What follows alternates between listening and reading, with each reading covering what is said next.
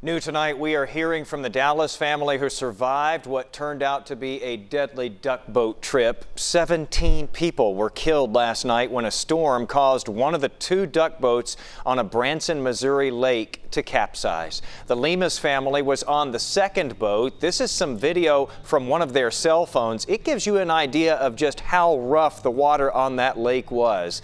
Now, they didn't actually see the other boat capsize and say that they were devastated when they found out. We waited around after we got out of the water for about 5 minutes, and everybody was waiting. We're like, where's the other boat? Where's the other boat? We were expecting them to see them come out, but nobody ever did.